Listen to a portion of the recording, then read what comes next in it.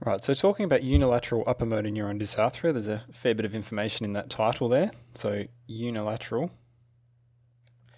meaning the damage must occur from one side of the brain. So if there's damage bilaterally or down where it affects both sides, then obviously you're not going to get this dysarthria. And then the other part of it is that it is the upper motor neuron. So somewhere between the cortex, the motor cortex, or subcortically, or even brainstem, before the point of synapse, is where the damage lies. So if you have a patient where you know where the damage is, and you know there's not other old damage on the opposite side, you already know what dysarthria you're going to get. So what can cause unilateral upper motor neuron dysarthria? Well, it's generally stroke somewhere along either cortically or subcortically or brainstem. It's damage in an area along there, but it can also be tumours perhaps, and sometimes surgical damage or post-surgical. So what do we expect to see with unilateral upper motor neuron dysarthria? Well, as we know, most cranial nerves are innervated bilaterally, so the one side innervates both sides at once. I have another video that explains it in detail, so we're not going to go into it here. But it's important to remember that if there is damage on one side, it doesn't matter so much. You only get temporary or very slight weakness because the other side can take over. You know, they have this built-in backup, which is very handy, but there are some exceptions to that. So which cranial nerves are bilaterally innervated? Well, cranial nerve 5, completely bilaterally innervated. You don't have a stroke and, you know, have one side of your jaw hanging off or anything like that. Cranial nerve 7, it's bilaterally innervated in the upper part of the face, but it's not in the lower.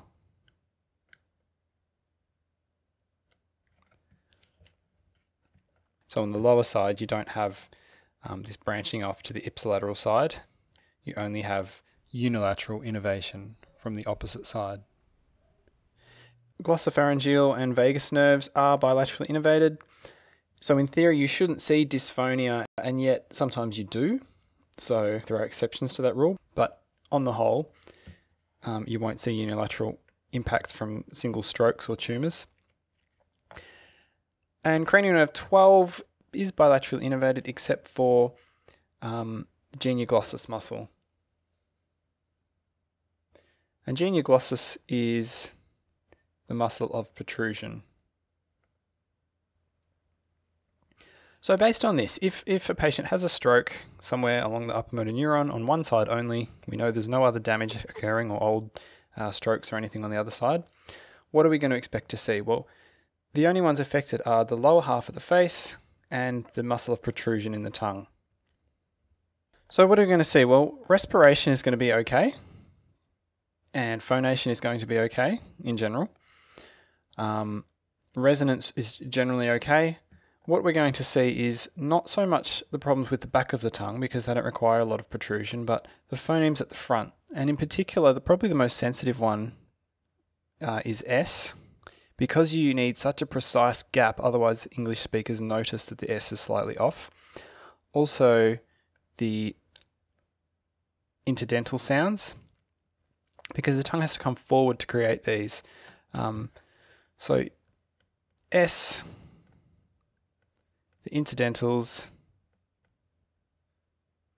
but you will also hear some imprecision with T. As for the facial weakness, it doesn't generally create a lot of problems because bilabials, it's fairly easy to close your lips and then open them at the appropriate time, but you might see problems with F and V because you're needing the lips to move to the teeth and create, again, a precise sort of gap. So they might be slightly distorted as well. So let's have a listen to someone with unilateral upper motor neuron dysarthria. I have permission to use this video. Now this video is actually taken, Stacey took this to sort of convince the doctors that there was something more than just stress happening. So she's literally mid-stroke in this video. You'll see from some other interviews with her, if you look her up on YouTube, that she did recover quite well and her speech is back to normal. So let's have a listen. April 2nd at 6:42. So can you hear the S is it's okay, but it seems effortful and the duration's off. It's a bit long.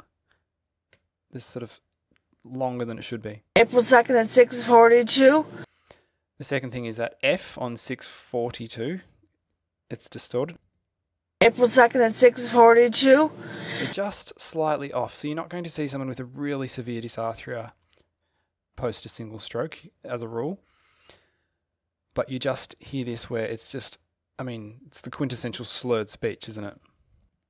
And the sensation is happening again. There's obvious facial weakness on the left there. The cheek's not lifting as high. To the smile, they said. Around here. Smile.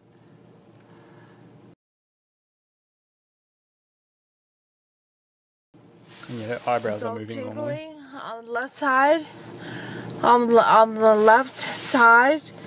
And you hear when she said on the left side, she's almost surprised that the TH didn't come out correctly, the interdental, because she's using her normal motor plan to produce speech, and yet the tongue's not behaving as it should. It's like if you try to play soccer and the ball is 4 kilos heavier, every time you interact with the ball, it's not behaving normally. So we'll just listen to that bit again. Left side. It's all tingly on the left side.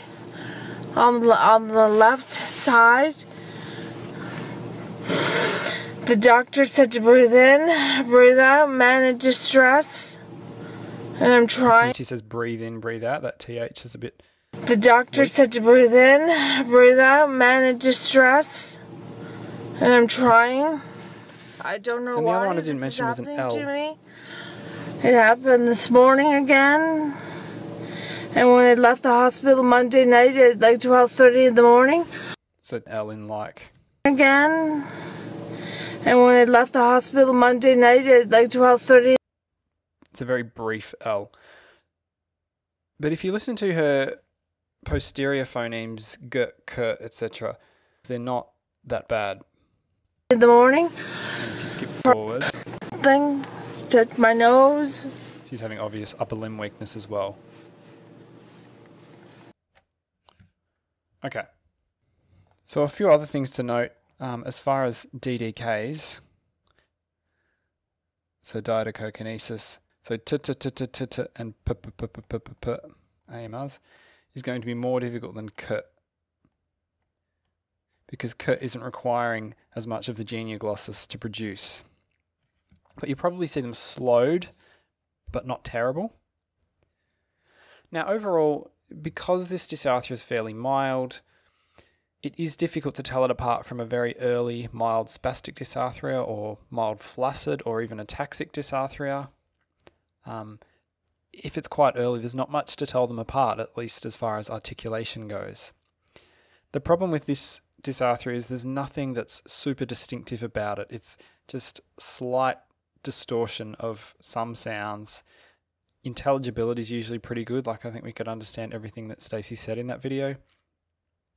The really distinctive thing about unilateral upper motor neuron dysarthria is that you can see evidence of unilateral weakness of cranial nerves 7 and some of 12, so the tongue would deviate on protrusion. They're the biggest giveaway rather than the auditory. So you can see it's not just perceptual information and the sound of speech that we use to diagnose. We use the oromotor, we use the case history, all of that stuff. So if I had to try and give you some shortcuts, well, it's quite hard. There's really not one feature that nails it. You will get mild to moderate, laminal, tongue tip distortion because of the impaired genioglossus. So in particular, as we said, S, TH, T, and it's usually the voiceless sounds that are easy to pick up the distortion on. And maybe mild problems with labiodentals.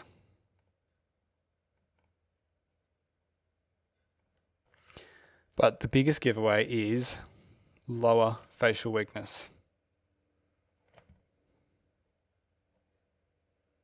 And tongue deviation.